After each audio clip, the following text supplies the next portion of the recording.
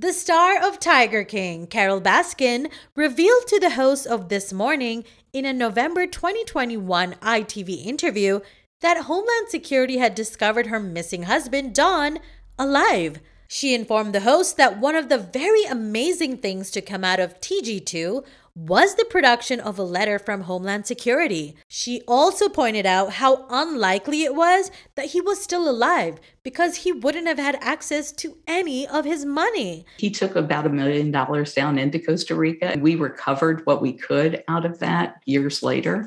It was only about $80,000 because the investments he had made were so bad.